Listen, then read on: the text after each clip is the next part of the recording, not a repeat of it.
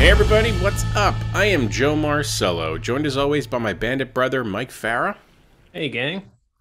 Oren Phillips can't be with us this week. However, if you're listening to us, that means you're listening to the Dollar Bin Bandit podcast, and that also means it's Wednesday, and you're getting your stash of comics. And, if you can pull yourself away, hopefully you can listen to one of our episodes. This week, we're bringing you an interview with someone who has kind of worked for everyone, really. We're talking about our interview with Kelley Jones. Kelley has worked for Dark Horse, DC, Marvel. Now, he's provided artwork for characters such as Magneto, Superman, Batman, and most recently, he did artwork for Swamp Thing in 2018. This is another Oren solo joint. You guys, you Oren heads out there are going to be through the roof for this one. So I am jealous because Kelley Jones is a particular favorite of mine, specifically for his Batman covers and his interiors, where he really brought a sort of exaggerated horror element to the character and the look. But he also redesigned Deadman, in the 90s to make him a little bit more skeletal, the way we see him today, rather than sort of a, I guess, white-faced superhero. And also did a few issues of the Sandman. So again, part of that Sandman legacy. But let's get to it. Let's see what Oren had to ask the man himself, Kelley Jones. So I want to start. You began over in Marvel. Yep. What was the learning tree like there? Who took you under their wing, if anyone? Marvel had, at least in my experience at that time, and this is 1982, around October of 82. Actually, Halloween weekend, I was hired. And I freely admitted I did not know how to do this. Mm-hmm. I knew how to ink. And if you were inking someone, that's easy. Here's a page, you got so much time. So when they transitioned me to being a penciler, which I had not offered myself as, they had a great kind of teaching situation where they didn't want you to sweat the small stuff. They didn't want you to sweat a lot of it. They just wanted, they wanted production. They figured if not in an arrogant way, they figured if they hired you, they knew what they were doing. Mm-hmm. And I was under Ralph Macchio, who was a fabulous editor at that time, really, really good editor. So when I would have personal reservations or fear, Ralph would go very Brooklyn Italian and say, I know what I'm talking about. You don't know what you're talking about. I know what I'm talking about. So this is what you do. But what he would do is he'd say, Kelley, one panel a page, make it great, get the rest done. Mm-hmm. Kelley, just get that page done that day, or as close to done as you can. And by the end of the month, you'll have a book. There were great ways to think. So when you were drawing, you wouldn't obsess on something you couldn't get right, a perspective point or a figure. You just get it done. He said, trust your inker. Your inker will fix you. I'll get you an inker who will fix you. Because I had said, Ralph, I've drawn, but I haven't really drawn a completed page-wise, a handful, a couple of dozen maybe. And only then to show that I could ink. He put me under Butch Guice, who was one of the greatest, to me, one of the great comic book pencilers ever. And Butch would call me up and walk me through it and hold my hand. I was a kid. I was like 18, 19 when they hired me. Really that young? Yeah. And so at that point, I was with, to me, absolute veterans. Right. And I was steeped in late 60s, early 70s. I wasn't really of that time because that's what I grew up with. Right. So I was trying to do that still. And that just happened to work for me. I was trying to be an inker who could finish rather than a penciler. Mm-hmm. I still think of myself as an inker first. And that's where I have the most fun doing it. Really? You know? Yeah, by far. By far. The inking is, well, that's what everyone sees. Right. And that's where I try to, and I've only inked myself now for 20 years or so, but, and longer.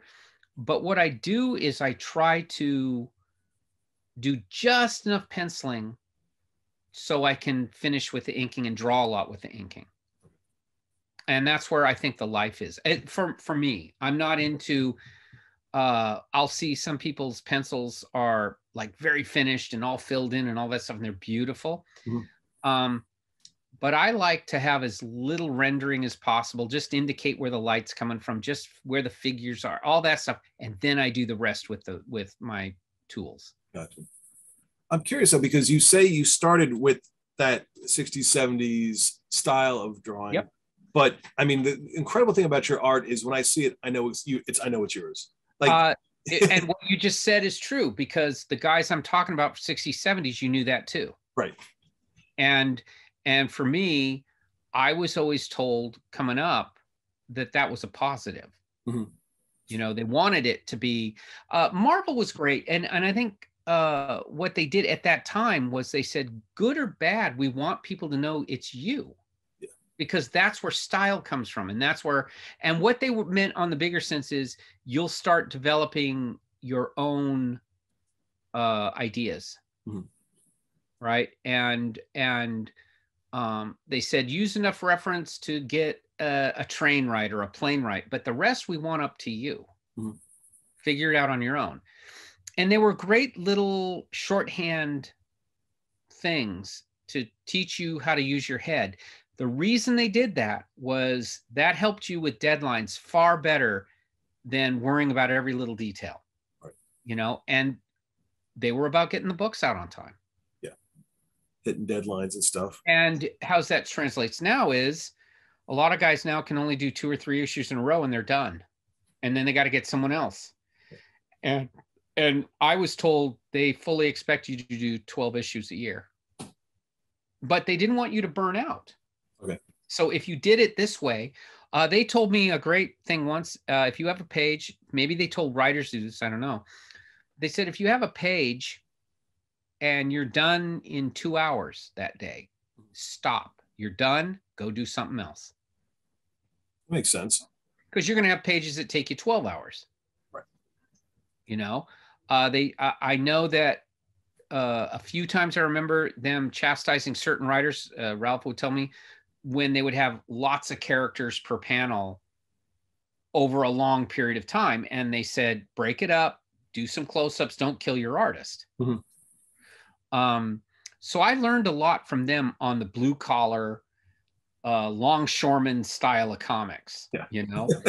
So when I went over to DC, I had, that was the thing on how to learn. It wasn't 3-point perspective, and it wasn't all this antinomical stuff by Bern Horgarth. It was how to get a page done in your style, how to think of the inker, how to set him up. Well, since I was an inker already, that part was easy. Mm-hmm.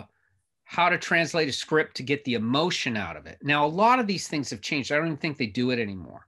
Mm-hmm. But like I said, I had a pretty brass knuckles editor in Ralph Macchio. Right. You know, he's a sweet guy, but he was tough. Yeah. And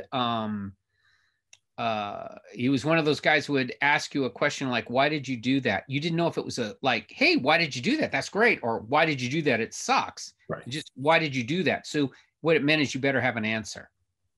And you know what? It was scary, but I'm glad I went through it, because when I got to DC and I started feeling confident in using my ideas first, mm-hmm. because that's what I found worked for me, was the ideas. Mm-hmm. And I could explain it. They'd say, why did you, for example, make Deadman this way? I could explain it. Why do you do this to Batman? Why do you do this with Sandman, these weird things with Sandman? I could explain it because I've been taught to do that. Have the answer and have a plan. And it made the artwork much more stronger foundation wise. And you couple that with being able to do, you know, whatever 12 issues of pages are per year, you were in. Yeah. Well, it takes me to something you said, which is really interesting. It's something I like to ask people, because confidence, it takes a while to get it in the business, it seems. Was there a point that you remember saying to yourself, I can do this, like I belong here and I could draw things my way and it's going to be successful? Yeah, it came when I was able to look at a book that made an editor happy and me very disappointed. Really? Yeah. And then at that point I said, okay, I know I could make this better. And rather than make one person happy, why not make everybody happy, but the way I saw it? And if they weren't happy, I'll go out that way, because I'd rather enjoy myself drawing it. Everyone hate it, then I can go on and be a bricklayer, because I'll be miserable.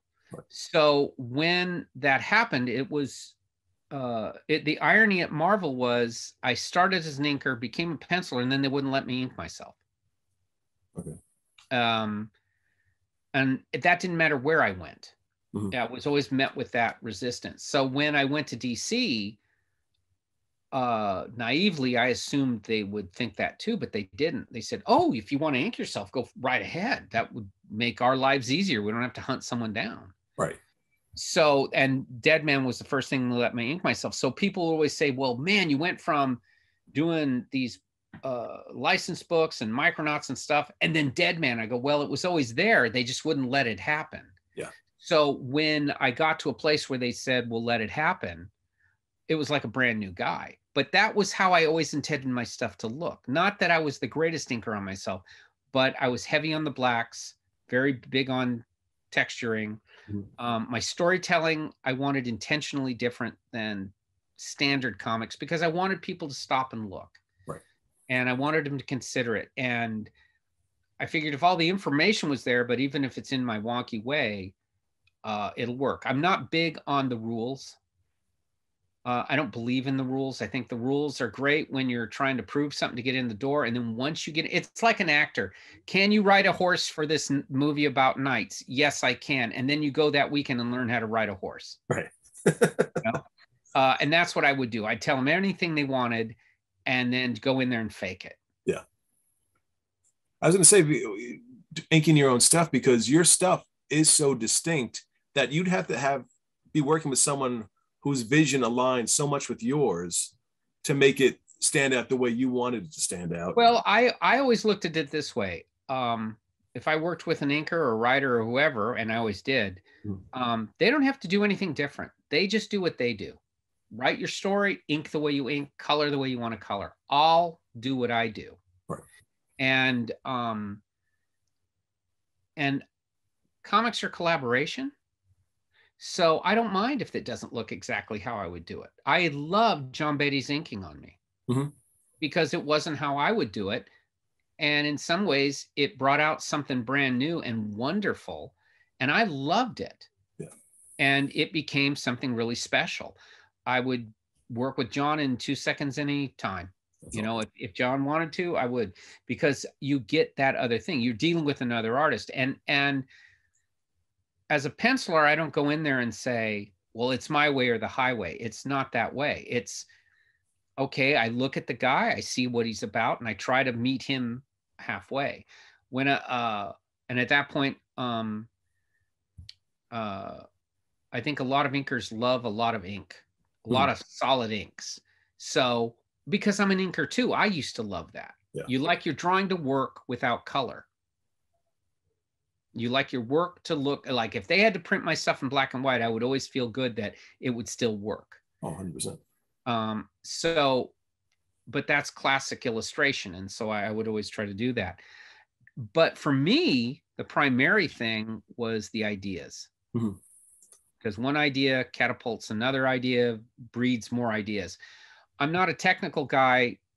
I started as trying to do it, and then I realized it got in the way of what the possibilities were. And when I looked at the great artists that invented comics, They all seem to do that too. You have 20 years of Jack Kirby doing everything right, then he goes bonkers.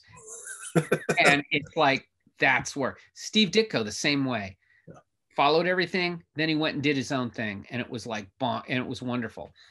So, so that's why Deadman, I made literally dead. Yeah.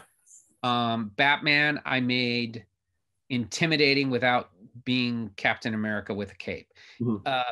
It becomes memorable. That's not the reason I did it. Right. Now I can only measure it because time has passed. I go, now I see, yes, it is memorable. Right. And I apologize to people for upsetting them so much because I didn't see it at the time. I was just enjoying doing it, coming up with my own thing, feeling like I was going into undiscovered country and not being bored. Yeah. Okay. And I figured, because I remember someone at DC saying to me, one of the production people saying that they thought it was wonderful, but did they know what I was doing? And I didn't know what that meant. And because I love comics, but I'm not the comic book fan in that sense. I have everything, all the Marvel stuff from 61 on, I have it all, read them all, but I was like a fan guy. I'm still a fan guy. Yeah. So I didn't look at it as a technical thing. I just remember the emotion of it. I remembered the solid joy of Gene Colan doing Submariner, or, I really loved Wally Wood doing Doctor Doom comics and Amazing Adventures, whatever, or Astonishing Tales. So I would read those things, and that's what I loved. I never got into it knowing every detail of the issue, who did what, whatever. I just remembered that emotion. And so I wanted to give that emotion over as well. And so if that day I got a boring script page, I tried to make it not boring so I could get through the day. Yeah. Makes sense. Yeah. Yeah. And so when I got Batman, I realized that was rare. Not many guys get, and in those days, to be given to have to sign a contract to do it for as long as I did, that was a real honor. So I respected DC for that decision. And at that point, if they're doing that, they're expecting you to come up with something. Yeah. And not just play it safe. And I had heard them talk about guys that they had signed that played it safe, and it was all there, but you could hear their disappointment. Right. So I figured I will rather disappoint them with garish, overblown crap than by the numbers stuff. Right. And when the filmmakers started being influenced what I was doing, and the toy people and all that kind of stuff, at that point I knew, okay, I satisfied them, because that's really what they wanted, was an identity to the book beyond just the character itself. The creative staff. I was lucky that Doug Minch was writing personal stories. I was lucky that Greg Wright and Todd Klein wanted to be there and devote themselves to, in fact, I told all the guys all the time, experiment, do whatever you want. If you want to come up, I used to tell Todd, come up with anything you want. I used to tell Greg, do whatever you want. I am not sitting here saying, I want this to be me. If I wanted to be me, I would went off and done my own book by myself, but comics are much more fun when you collaborate. Much more fun. That whole thing that you're just saying about experiment, how big was the impact of working on the Vertigo line on that mindset of yours? Because Vertigo, to me, it always seemed like was about experimentation. Well, I was there before it became Vertigo. So I was doing that. I was just doing it because when I came over to DC, I was ready to quit comics because I wasn't feeling personally gratified by it. And the stuff, like I said about the late 60s, early 70s, those are the guys in my head I was competing with. Not the guys currently. Not that they were anything less. It's just in that period, you can tell each artist without just looking at the work. So when I got there, I figured I'm here now because I made the decision to be myself and that exploded on Deadman. And I had done a Swamp Thing fill-in, and it went through the roof, and a Grimjack just to try it, and it did the same thing. And then I did an Aliens. So I kept doing these books and characters in as if I had invented them myself. So you go into it. It's a nifty trick. You have to be confident, not arrogant. You have to have the strength of enough ego to be able to take people not liking it. Not, yeah, I need love and tell me I'm great. To have them say, what the hell are these ears so long for? But Marvel had taught me have an answer. Yeah. And mine was intimidation, you know, a shadow, a shape. I didn't see him standing around.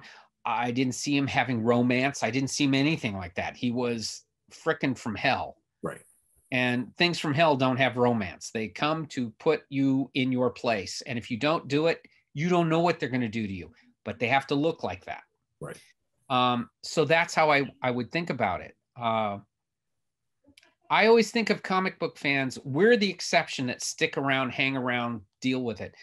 I was used to comic book fans coming in for 4 or 5 years and then growing up or moving on or doing something else. Right. So for my time, I just wanted to be what they thought it was through my own filter.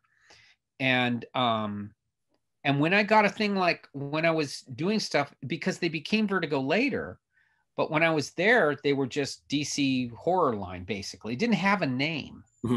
So I would do Deadman was just Deadman. Sandman had not become that. Yeah. None of these things, now inside the company, they said, we don't mix. Like Swamp Thing won't be in Batman.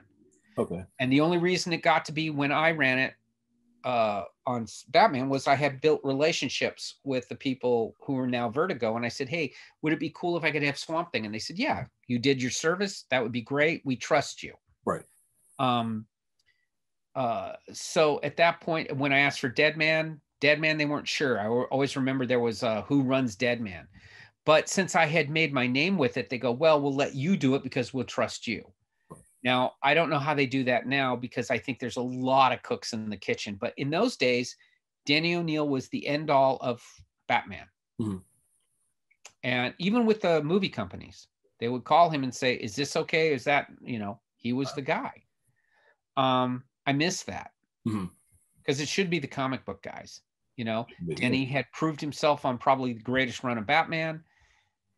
He'd proved himself as an incredibly gifted writer. So of course they would trust him. I don't think they do that now. I think now it's a lot of people who are in charge have not produced the book. So it's hard for them to know what an artist can do. Denny knew exactly what an artist should be able to do every month. Archie Goodwin, when I was with him, he knew exactly what was reasonable. They'd have fired everybody now if you couldn't get a book done in a month. Yeah. It's a whole different thing.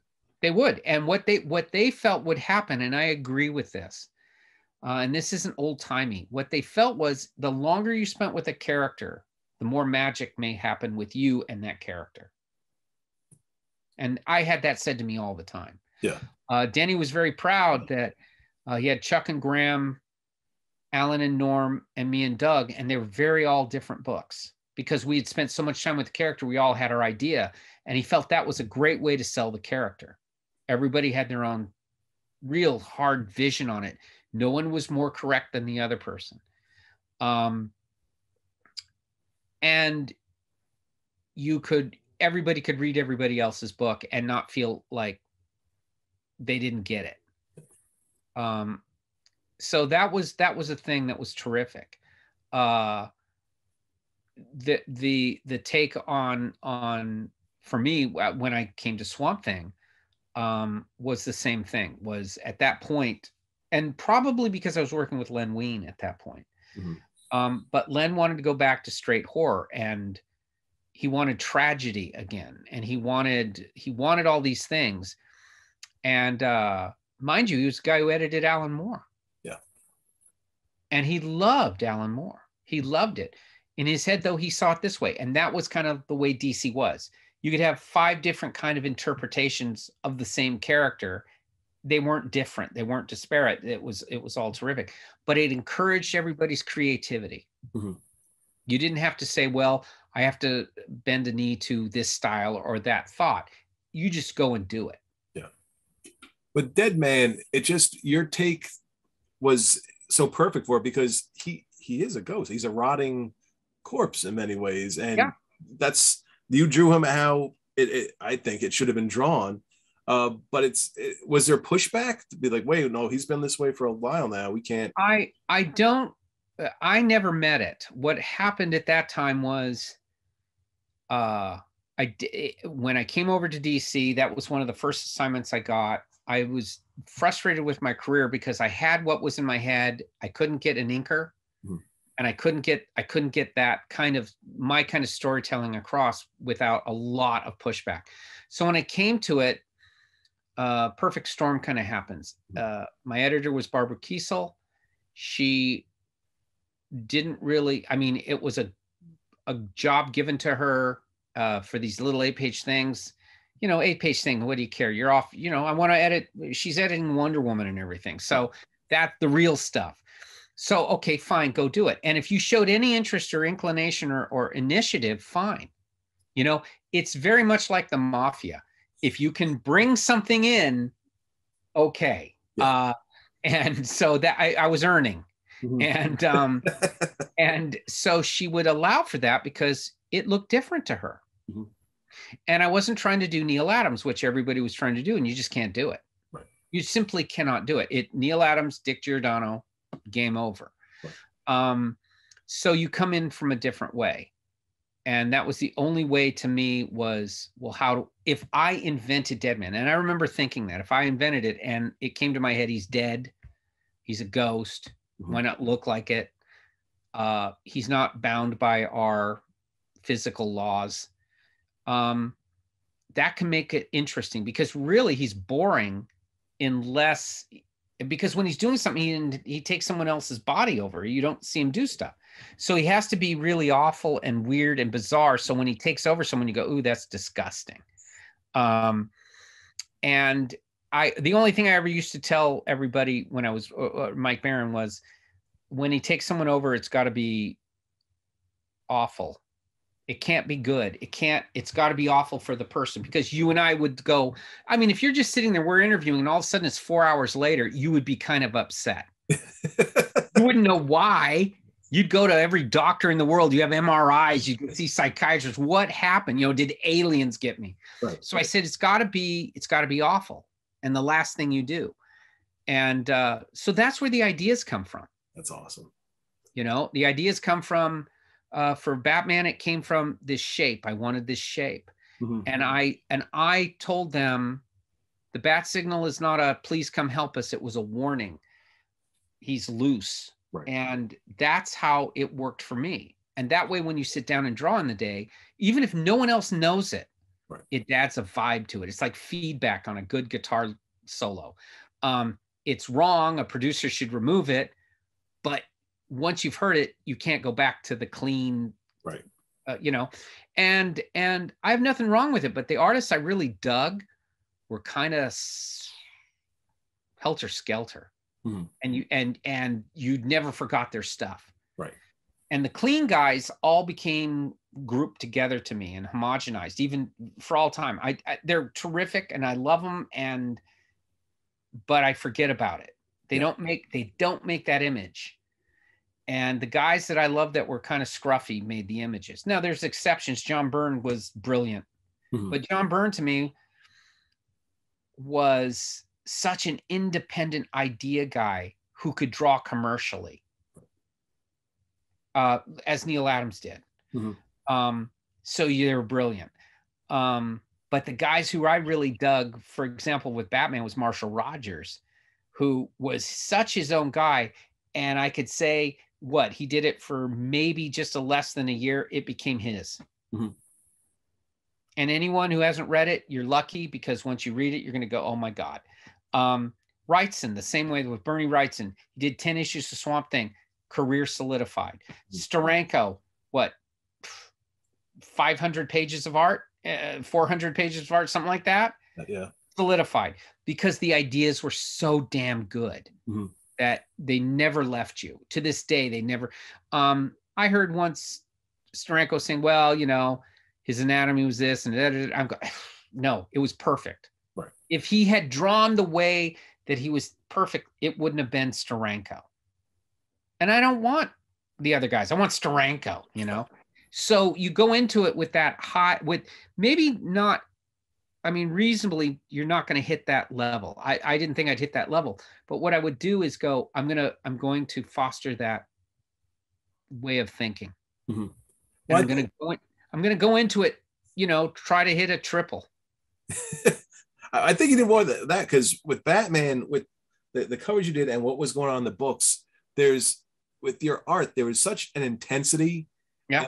And I hate to use the word, but there's a madness to it. Yeah, there is. There absolutely. What's going on in his mind, what was going on in Gotham, with everything going on.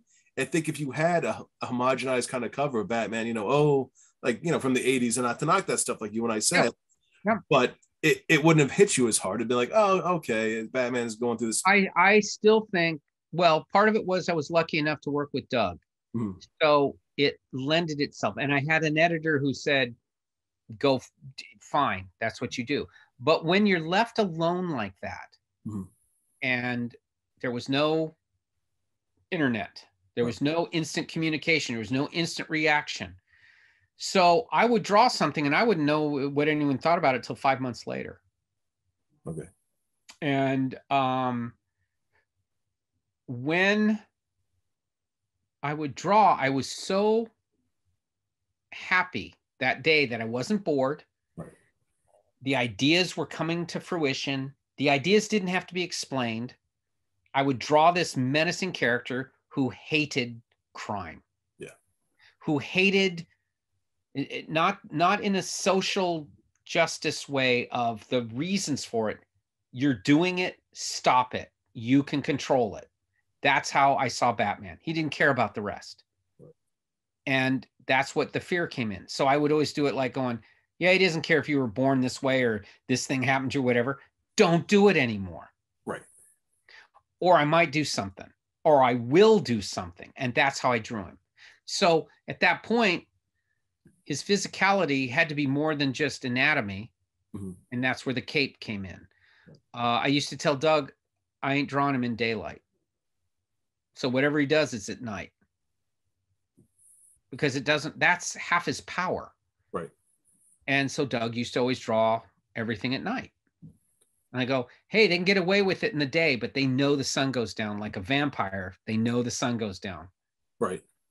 It's a strange question, but in your mind during this, and I'm trying to jump into Batman's mind during this, has Bruce Wayne taken a back seat a bit to Batman, where Batman's more in control and Bruce Wayne is sort of... It's always Bruce Wayne. It's always Bruce Wayne. 100% Bruce Wayne. It's not, he's not psychologically confused or upset or whatever.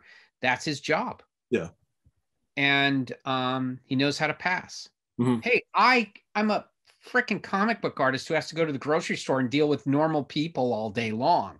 So I always got it. You know, it's like I go with my wife who's in the normal world to her Christmas parties, and I'd be very polite thinking all these crazy thoughts that you do, that you're a comic book artist, you know? And if somebody knew you were a comic book artist, or she would say something to that, they would look at you as like, oh my God, that's so, you know, somebody does that or whatever. Yeah. So I always understood the secret identity part. You know, you go to the bank, you go to a restaurant, you go somewhere and you're passing like everybody else. But then you go home and do this thing that maybe 300 or 400 people in the country do. Yeah. You know, so and you really have to suffer to get there. It isn't like they just give it to you. You have to get there and earn it and then stay there. So the secret identity thing was great. So when I would do Batman, I would always think of it like that. It's like, yeah, it's Bruce. Yeah. It's never been anything but Bruce. He puts on the cape because it isn't like who he really is. I know that's easy fodder for a lot of people, but it's easy. It's too cheap. It's Bruce, and he has no trouble with it. I always thought Steve Englehart nailed it beautifully in that run with Marshall Rogers. where the whole time, it's Bruce. It's not like, oh, I'm conflicted. No, it's Bruce. And his frustration may be that something happens that he can't go deal with right at that moment. But when he deals with it, it's still Bruce, which makes it far more interesting to me.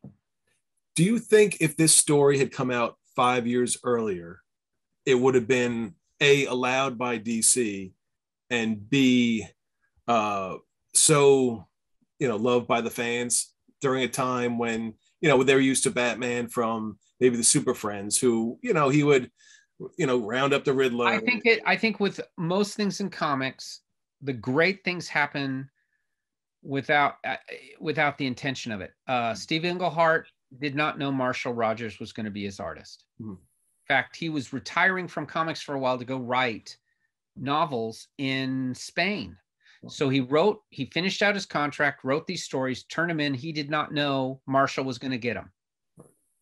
Marshall got Terry Austin and Jerry Serpa to work on it, Ben Oda to letter it, all great people. Mm-hmm. So it was a weird, here, just let's get these done and then we'll move on to what we really do.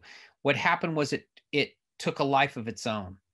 And I was very fortunate as a kid to have been at a convention where Marshall and Steve met each other for the first time after those books had come out. Wow.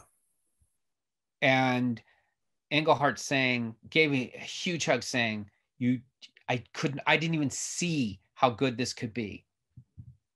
I had no idea that it could be this. I think its virtue is it's short and to the point. Mm-hmm. DC at that time did not care for those books, even with the success. And that's why Marshall went over to Marvel. Mm-hmm. But Marshall wasn't hurt by that. He knew when you've hit a home run, when you've gotten that touchdown pass and you didn't do what the coach said, fine, because we still remember it. Mm-hmm. And he was completely fine with it. He knew what he got. And I can relate to that feeling that once you can get something out to the fans and they respond to it, mm-hmm. No matter what you hear, anything, all those sacrifices are well worth it. And on a personal level, when these books are coming out, the world knows this is happening. It becomes news that Batman's going to have his back broken. Yep. There's going to be another Batman. So it's not just comic fans. It's people, there's curiosity. Like, I've known Batman for years. What are they going to do? Yeah. Are you feeling any pressure being the man whose art is going to be on the cover of these books that this is hitting a big swath of people? I might have been if I was doing the interiors, but I was off doing Red Rain. Right. And I was doing Red Rain and I was doing Venom for Marvel. So I had other things going on, and I was just the cover artist thing was what I would do for a couple days a month for Detective and Batman. And I knew Doug well because I'm doing Red Rain with him. And at that point, I would go into it almost bothered because it would take me out of my rhythm of the other books I was doing. And they did not know exactly what they wanted because the books were being written in advance. It was 3 or 4 writers working on it with the editors. So a lot of times they would call me and say, we don't know who's going to be in it, but we know this kind of thing happens. So where I would be distracted for that time, at least the pleasure, even though the deadlines were like sometimes it would be you have several hours to pencil and ink it. That's it. It's got to be out so we can get it to the printer because they would be running that late. Yeah. That they didn't miss the deadline was amazing, and it wasn't going to be because of me that a cover wasn't in. So I had a lot of freedom, and that's where a lot of the power of those covers comes in, is that they just said this happens, or we think this goes on, or this guy might be in it. Mm-hmm. At that point, I just would go to town. That's awesome. And I think that kind of organic fear, simply to make a FedEx deadline. because there was no scanning then. You had to put it in a box and ship it back east. Yeah. Really added to that zeitgeist of that whole thing. Makes sense. I prefer fear and tight deadlines to lots of planning and y'all figure it out, because that's what, and that's what they expected from us all. Mm-hmm. They just said, you got to be able to produce. Right. I think comics lacks that now. It doesn't have that bang, here it is. A cover shouldn't take 2 weeks. Cover shouldn't take forever. Frankly, cover shouldn't be painted. It should be whoever's drawing the book, you do the cover. Even when I was doing that, I always said, well, can't you get the guys to do their own? Because I was always so disappointed, myself when I was a collector, that they didn't match up, but that's not how it worked, but still in all, it should have that real power of, and it should still be comic. Mm-hmm. It should have that graphic feel. 100%. I want to jump into Red Rain in a second, but I just want to take a sidestep, because you told that great story about Englehart at the convention. And this is something that we've kind of learned during the show. Like growing up, I always thought, okay, the writer and the artist sat next to each other and they talk about this back and forth, and that's how the books would get done. Mm-hmm. And from talking to people, there's some folks who never spoke to the writer. They would get it. They never met the person. They never have. I don't understand that. Was that your experience? My experience was we would always talk it over. Okay. When working with Doug Mensch, he would talk it over. I think and if you didn't, like with Mike Baron on Deadman, he had seen what I drew. He'd asked a few things of what I thought was interesting. Mm-hmm. And I, rather than say scenes, I said tone. And we would go from there. But he would leave it wide open, very organic for me to come up with my own stuff. When I worked with Neil on Sandman, the first 2 scripts I did, which was Calliope and Dream of a Thousand Cats, had been written. Mm-hmm. When I did Seasons of Mist, that was us on the phone discussing each issue, how it was going to go. But that was because he was up against it deadline-wise. And so we would go back and forth. And I think the reason those books really stand out is they're created in the traditional way of comics, where the artist is saying this and the art writer saying that. And even up until I'm actually drawing it, that's going on. Mm-hmm. He would call me and say, hey, panel 7 on this, let's change it to this. Or I would call him and say, I don't think the gates of hell should look like this. They should look, what do you think? And we go back and forth. That's totally exciting. And if it's exciting for us, it's exciting on the page. And so I had that kind of experience, even up to what I'm doing now. It's like King Saphir with Scott Peterson. It was that way. We were talking about it as I was drawing it. Len Wein with Swamp Thing. It was that way while I was doing it. The Lobo stuff I was doing, it was that way while I was doing it. It was all very immediate. But I'm not saying I insist on it, but I want to get the writer what he intends on paper. Right. And I think sometimes they worry too much about what an artist, they shouldn't. I'll take more work or I'll take whatever to make it happen. Mm-hmm. But I think that collaboration is what's so, if you have any chance of a special book, that's how it happens. I would say, and that's why I think your career is so incredible, because so many books you've done are special books. And it seems like it's because there's that rapport with the writer that I appreciate that. And I think that's exactly what it is. I know that again, when I was coming up and reading these things before I even had a job, that's all I ever heard. You read an old Foom magazine, they get together and they go have dinner and lunch.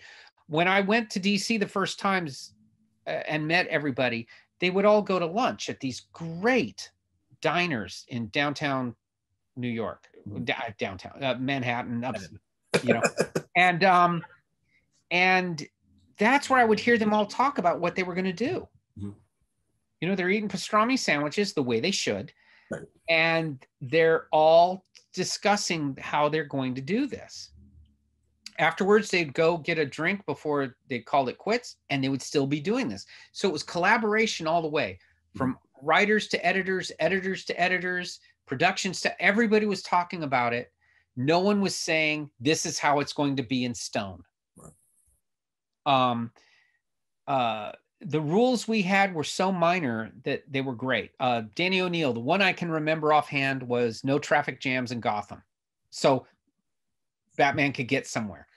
That I dug. I went, okay. So at that point, but that was about it. The rest was, as his rule used to be to all the other guys as well as me, you do what you do, I'll sell the comic book. That's my job. Your job isn't to sell it. Your job is to get it to me on time. Right. As you see it, and I'll sell it. So I think I'm the last guy who had a reasonably long run. I did 3 years. Yeah, I was going to say. But nobody thought that was a long run then. It's like 3 years, that's what you should do. I was to do a 4th year, but then they wanted to link all the books. And kind of what the charm I had with Doug was we were off on our own. Mm-hmm. And at that point, I think it would have changed it so much that it wouldn't have been us anymore. It would have been like, that last season of a TV show that you just go, no. And I didn't want to ever do that last season of it. I didn't want my 3rd season of Star Trek. I wanted my first 2 seasons. I wanted my first 2 episodes, Star Wars, Empire Strikes Back. I didn't want to do Return of the Jedi. Oh, don't break my heart. So I know. So I just figured I'll end with the Empire Strikes Back, and that's it. And that was fine. They were cool with it. Mm-hmm. I was lucky enough that those books stood. It's long enough now to where I can go, yeah, I'm not embarrassed by any, because I'm not a guy who rereads my stuff and looks at it. So some years later, when they said we're going to reprint them, it had been almost 20 years. And I went back and looked at them to see if I was going to wince and be upset and whatever. But because my eyes had rested, the heat was off, I could just read them as for pleasure and not see all the nuts and bolts and crap. I went, man, that was good. Doug, I'll give it to Doug. He gave me everything I needed. John did everything. I was supported by great people. I always felt I was the weakest link on that because Doug had many years. John had been on everything great and inked everybody who was great. Todd is Todd. Greg was Greg. They were all people who had long histories of great work. And so I felt I had a pretty good net under me. But when I looked at them, I went, these are good. And I'm not good with that. I'm not good with saying that. But I had 20 years separation from it. Right. And I could look at everything else that had been, and I went, okay, I realized we did something. Danny O'Neill once told me he thought something special had happened, but you don't know what that means. Because he didn't go in and say, you're better than this or you're worse than this. He just said something special had happened. Special can be bad. You're very special, So, but when he said that, I filed it away. And then sometime later, I realized he did come up to me maybe a couple of years before he passed. And he did say to me that he had felt something that was a really good little run. And it felt really classic to him like we were doing the 40s. Or something in that time. And I appreciated that. I give all the credit to Doug because Doug really set the tone with those scripts. Mm-hmm. And allowed me a great amount of latitude. Mm-hmm. I mean, I know he rolled his eyes a number of times with, these capes that would go on and stuff, but he never said, stop doing it. Right. Just a quick question about Sandman was that, did you realize that when you were, working on it, looking at it, did you think this is a book that would last the test of time? Yeah.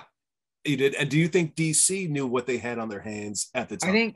I think DC, some people might have then. Okay. But I think what DC thought at that time was that they had this pretty strong cult book that was getting at the cocktail parties. They were all hearing great stuff, but they don't get out in the world the way I was. You know, I'd go out and see what was happening at the record store where they would sell comics, and I would see people who weren't into comics buying. You know, it went from major cult book to, I think, Dream Country. It started to do better. The Cat issue is the one that exploded. Mm-hmm. And I think that one, because it's the single greatest issue of Sandman written. Okay. It doesn't have Sandman in it. Right.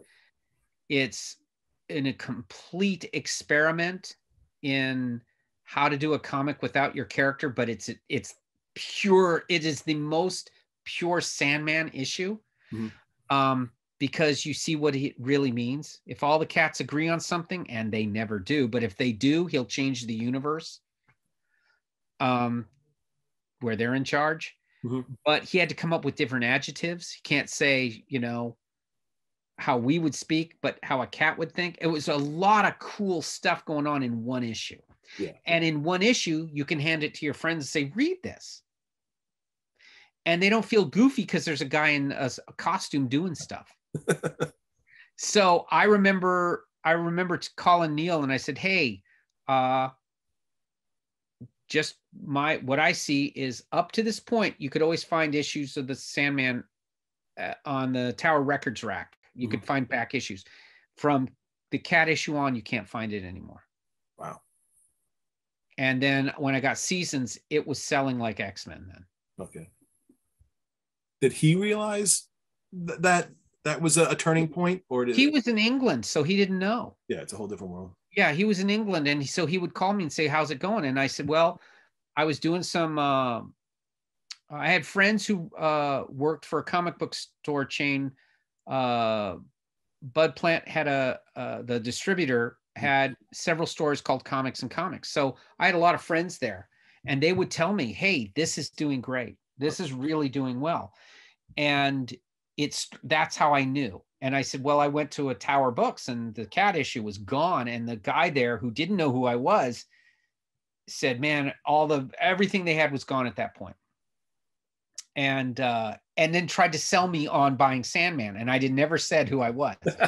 So, and oh yeah, that's good. Okay. I'll give it a shot. I'll see if it's any good. But at that point, Neil would call and say, well, how's it doing there? Because there was not the media and there wasn't the instant knowledge. It was all anecdotal. Mm-hmm.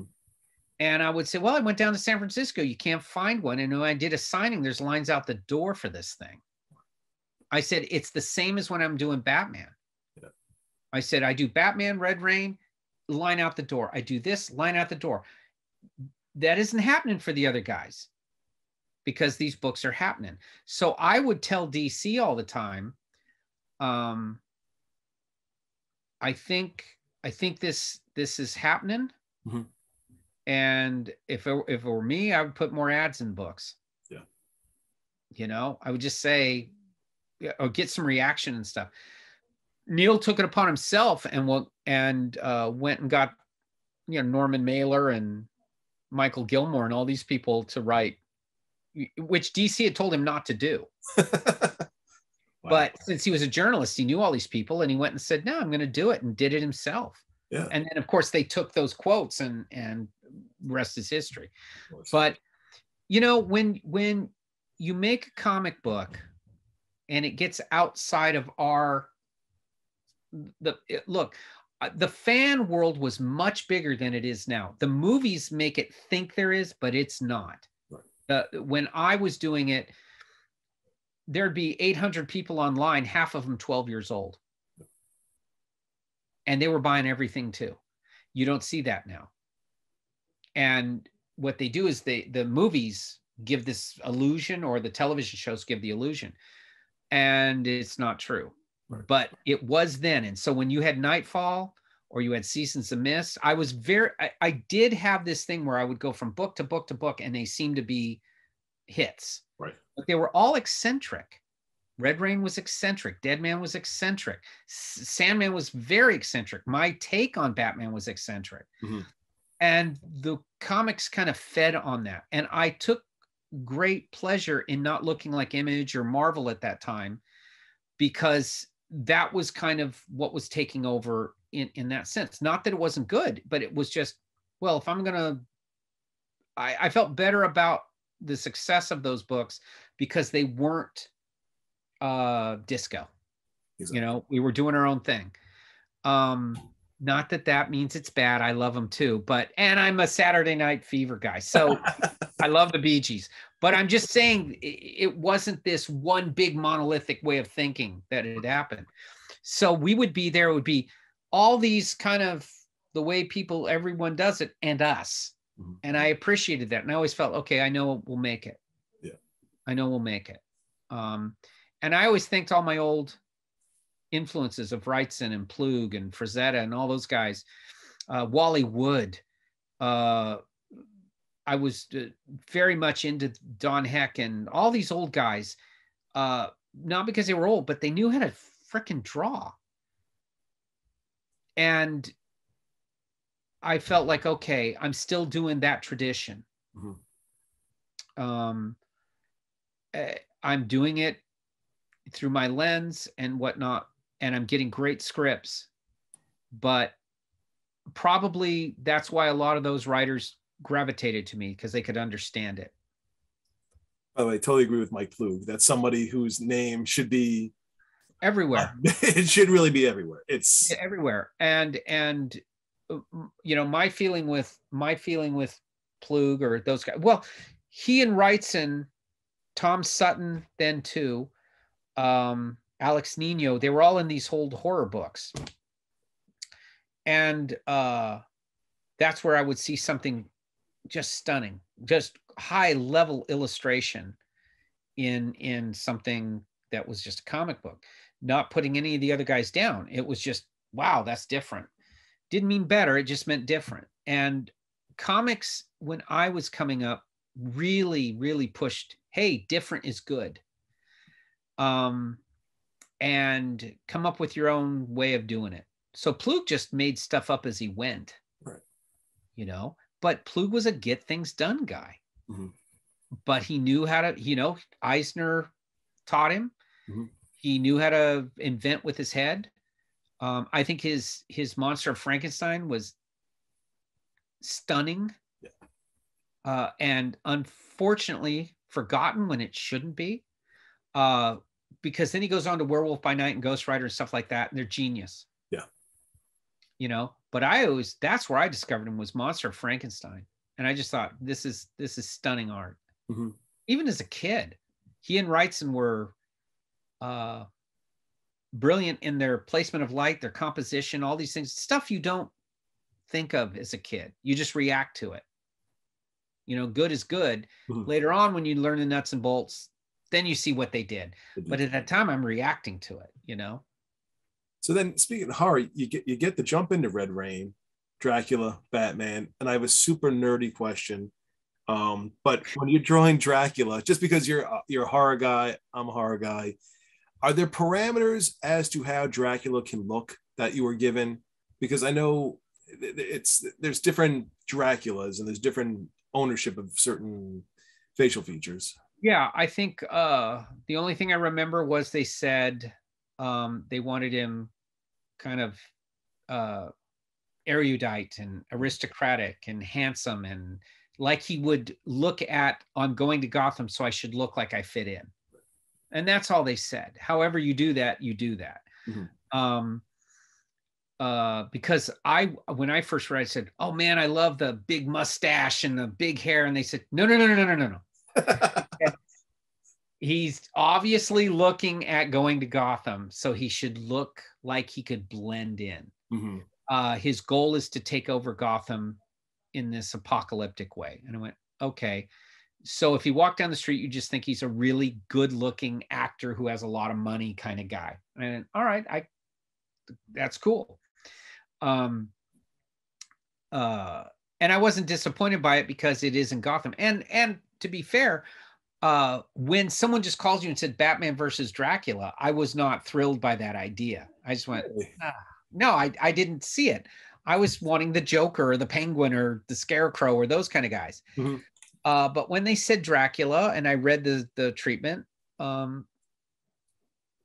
it was when I read the treatment, I thought it was brilliant. Mhm. And then they left it totally open to me how I would draw Batman being affected by this. Right.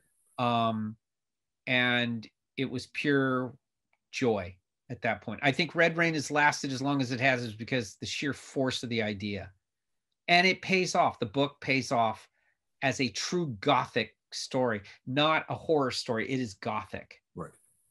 How important was that for you to be on the project and to get a script that you could really enjoy, that you could follow as a fan? It's what you wait for your whole career. You wait for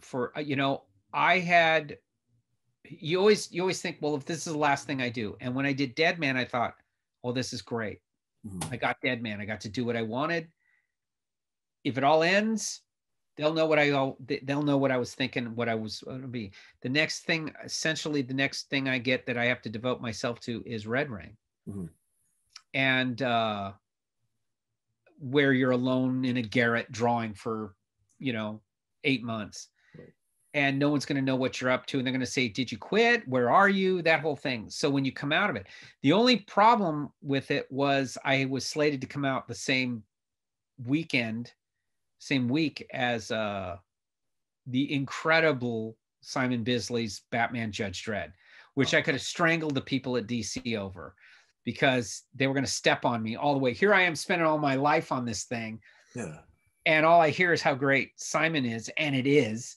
And they say, oh, by the way, it's coming out the same weekend. I went, well, there go my sales. There goes everything. All the air's out of the room. Right. But we sold out that day. And that was about 30 some odd thousand copies of a hardcover. Yeah. And when I had to go on signings, they had none for me to sign. It was all gone. So, and it was worth it because when I met Simon, he punched me in the arm really good. And that was great.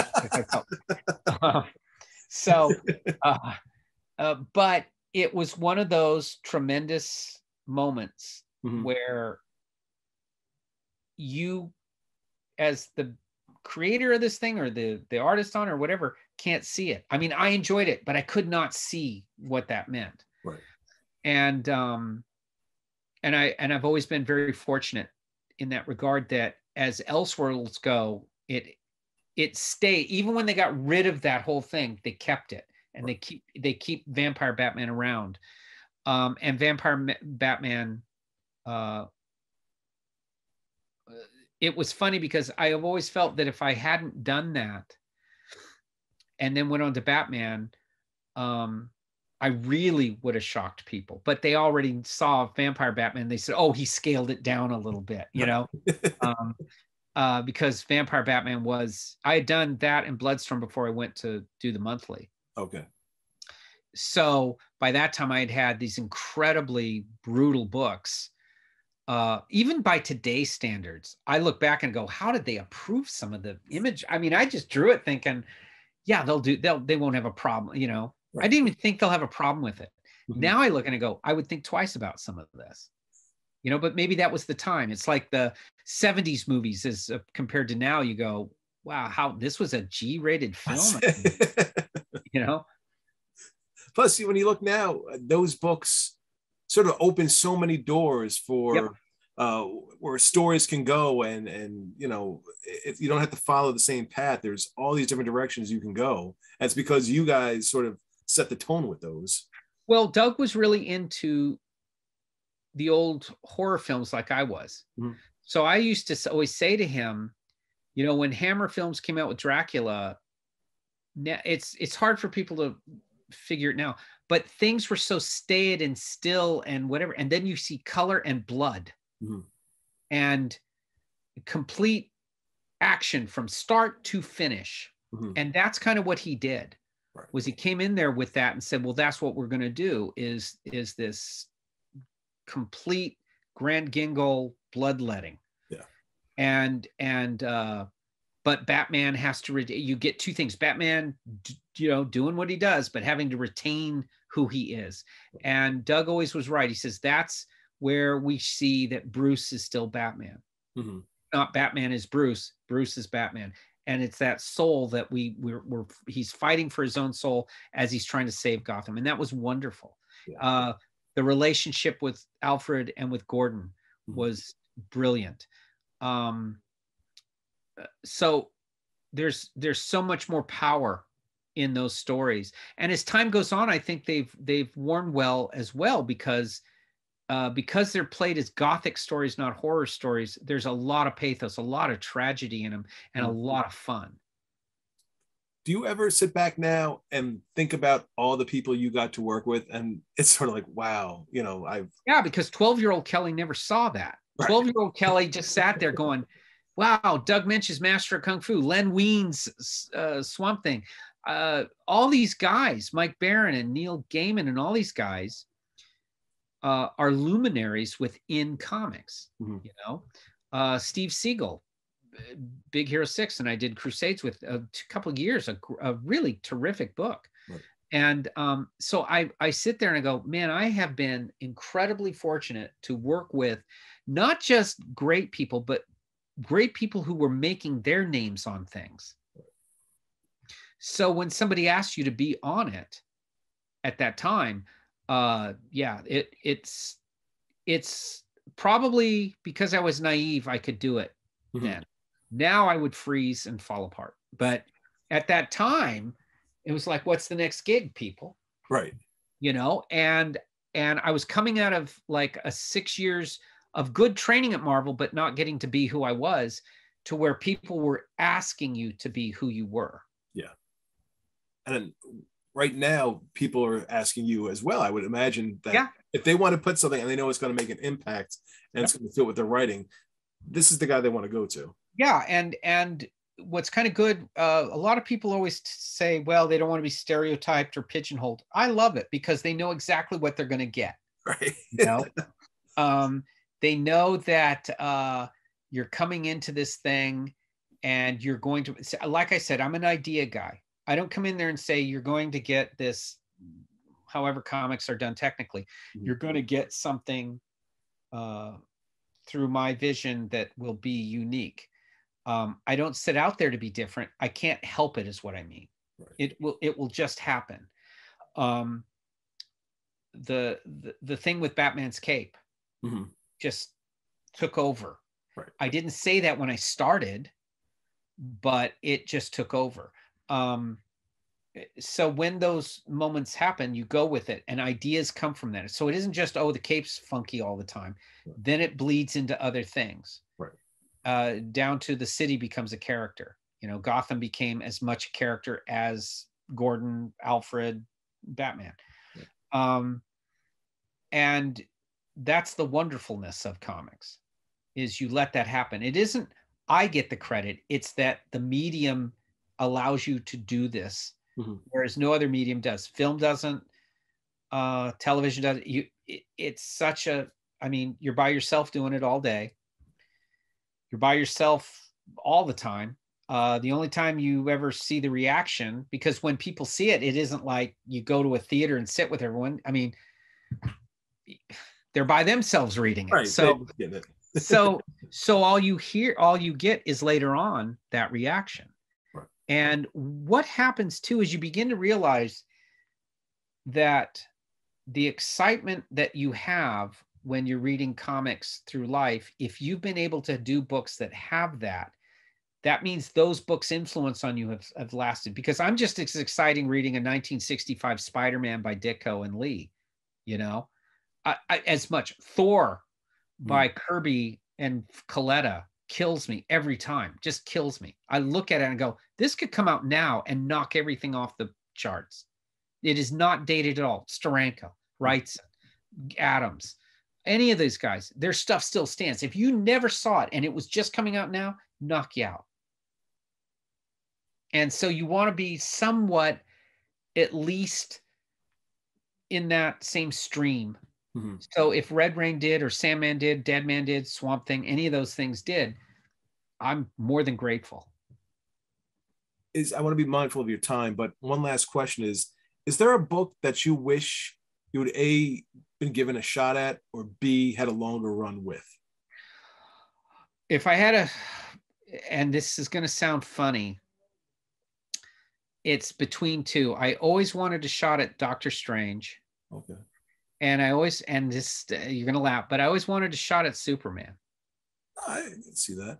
Okay. And I had a different view of Superman, and it came close twice, but then, you know, power shifts happen and the new people come in there and they go, no, you know, so those, and I would have loved to have done the final year of Batman was intended. We had it planned out. And that was with this odd character, the Marionette Man, this puppeteer guy you see in the background.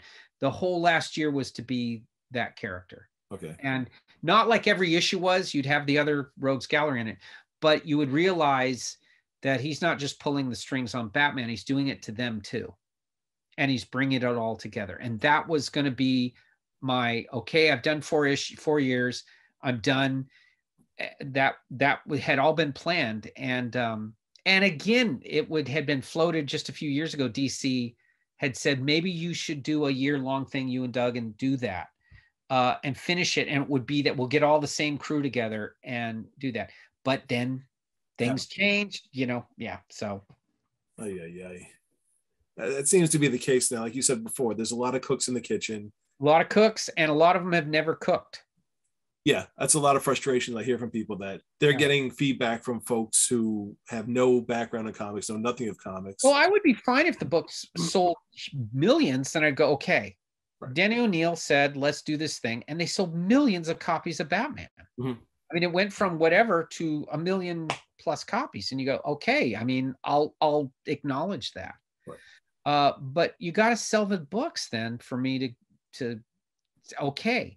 And I do think people, I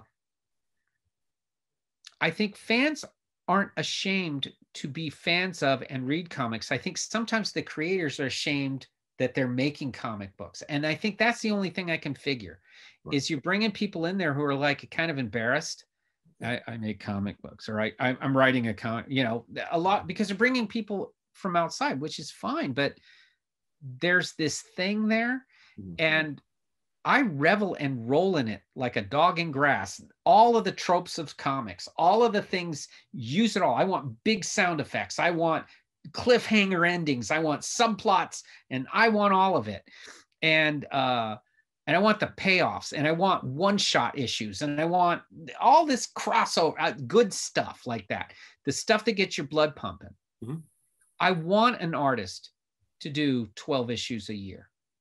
For me, if I'm just reading them, pick a guy, or the other guys can do annuals who can't do it. Just get them to do annuals or graphic novels, but find guys who can do a monthly, and let's see what we get again. Yeah. Look, no shit. It kills you. Yeah. I feel like I did 3 years in Rockaway prison, but I did it.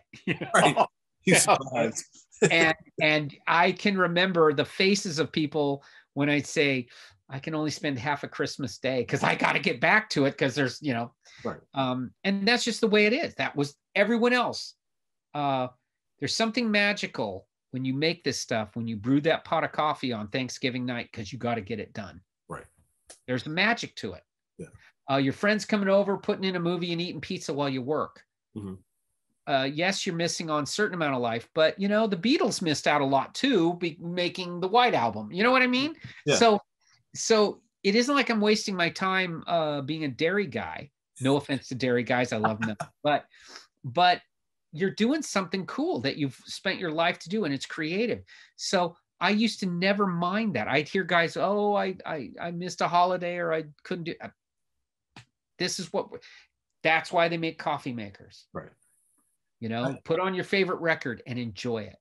And I think that's why you guys with that mentality, from that generation, named your work. You are revered, remembered 20 years after a book comes out. And it's because that love is in the work. I knock on wood, but I agree with you. I mean, I was contacted the other day that they want to do a big slipcase edition of my best stuff in a big book from DC. And I'm like going, and they want me to help pick out some of those, what I think they are. Yeah. Now I know that doesn't happen. I know it comes from being a stylist. It doesn't come from the character. It has to be together. The character, a style, it works. Right. And if someone, good or bad, cannot tell it's you, you're an illustrator then. A comic book artist, you know who it is. I knew John Buscema. I knew Gene Colan. I knew Kurt Swan. I knew them when I saw them. Yeah. I didn't have to see their logo. I didn't even have to see I knew who it was. That's comics. Yeah. That's blood pumping comics. But when I look at guys, sadly it's now, I can't tell who they are because they're all doing the same thing. And they're not getting those. And if you're not going to spend 12 months doing a book, you're not going to get the juicy thing that happens. It's just the way it is. It's hard work. And how do you tell someone you got to do hard work? They think they are doing hard work, but spending 16 hours a day on a page that looks like everybody else's isn't what, you know, I would rather you do 4 or 5 hours and look like you.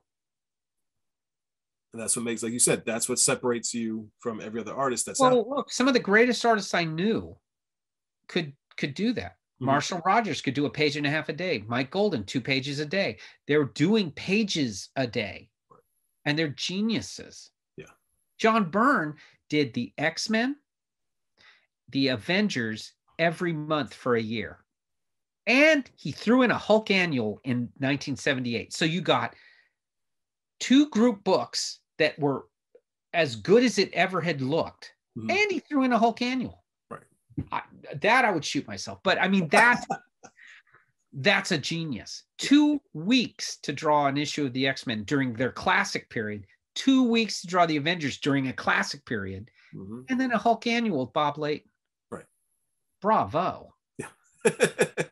And it's stuff that stands the test of time. It's still as good as those books have ever been. Oh, yeah. Was that. Yeah. No, go ahead. No, I was just going to say, you don't always want to measure to someone like that, right? But that's what you aspire to.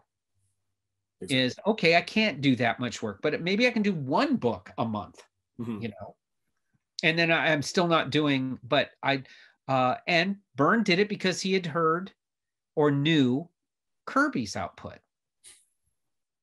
So he raised the bar on himself. Right.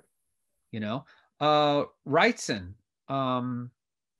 they invented a whole genre of the monster book for him, the monster hero for him that had never been done. And he rose to the occasion because we still have those characters now. That idea is still done. But that was a lot of work. Though you look at his style and he's all by himself. There's no inker for Bernie Wrightson. Right. You know, so he penciled, inked, and colored a book within 2 months. And that's stunning. Yeah. He's basically self-publishing. Yeah. And DC was right there to do the heavy lifting for him. So he does 10 issues. If he never did anything ever again, it's the gold standard. 100%. Yeah. And so that's because they came from that environment of, you could be very artsy, but you got to be blue collar too. And that's kind of missed. I don't, it's not that I don't respect, it's just there's illustrators now and there's comic book artists. And I think there's fewer comic book artists now than ever. Very few. Which is unfortunate. Yeah. For the, generations coming up now. But thankfully, they can look back at what I consider the golden age of what comics were when it was. I think when you look at the 60s, 70s of comic, just how much output there was, but the level of talent there was, and it's all coming from their heads. Right. And they're all making Deadline. Oh yeah. there was no reference material. This is all. No. I mean, I can remember I would get a script and I would go downtown. I give myself one day. I'd write down all the things that I thought I might need and go to these old bookstores and try to find some old books. I have a house filled with frickin' books now. But, you know, trains and tomb sculpture and houses built in the South in 1850. I mean, stuff that a writer would throw at you, and you have to go find this stuff. And luckily, there was a lot of old bookstores in those days. There aren't now, but there were. And I would go down and, you know, you knew you were going to spend $50, $100 a month on your reference material. That would only scratch the surface, though, of what, so the rest had to come from your head. Right. But also that's dedication and that's attention to detail. Yeah. To look for those references to make sure it's accurate when you put in there. As much as you can, Sometimes you just had to fake it because you couldn't find something. Right. And then you call the writer and say, look, I apologize. And they say, look, I apologize. I sometimes Neil wanted something once and he sent me a book. Doug used to send me little stats of things that he knew would be maybe difficult. Yeah. I still would go downtown and go to these old bookstores and try to find what I could. Like I said, something like a train. You know, when I was doing, and some would be on myself, when I was doing Batman, I didn't want to do modern exclusively. So I'd have steam trains in Gotham right next to modern computers, right next to a hook and ladder phone. But I wanted it anachronistic and not date itself that way. I wanted it to be an eccentric place, a place that looks like it would create maniacs. And so that would work. That would be kind of fun. But 95% had to come from yourself. And it had to be like how you remembered something, like, oh, that was in a movie. If I can remember it, I'll do that.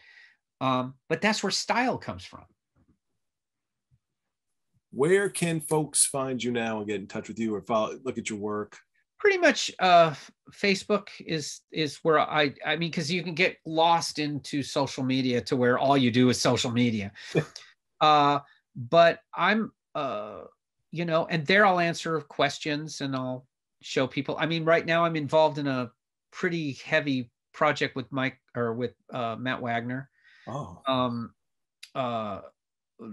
And once we get that all squared away, I'll be able to talk about that. But I'm doing a lot of different things. I just finished a short He-Man story just for fun. But it was horror, right? So a horror He-Man story would be great. I have a couple things that are in the pipeline with DC and whatnot. So, but primarily, what I do now is look for things that I feel I can bring my own, that I still can do that thing that they asked me to do 30 years ago, you know, just keep doing that, because that's where the freshness is. That's where you don't repeat yourself. You're not, you're moving forward. I don't move forward the way the rest of the world does, but I move forward for myself, you know? Right. Well, that's what you got to do. You got to live for yourself. Oh yeah. I don't really care. I think the modern world gets it wrong a lot of times. So I'll still keep doing my own thing. I always wish there's certain, you know, I'll look at a David Lynch or a Stanley Kubrick film and I go, yeah, to their own drummer. And that's why they're not dated stuff. I mean, you still watch it and you go, whoa, that could have just come out. And they obviously were influenced by earlier stuff, but that Orson Welles was the same way. And I would look at these guys and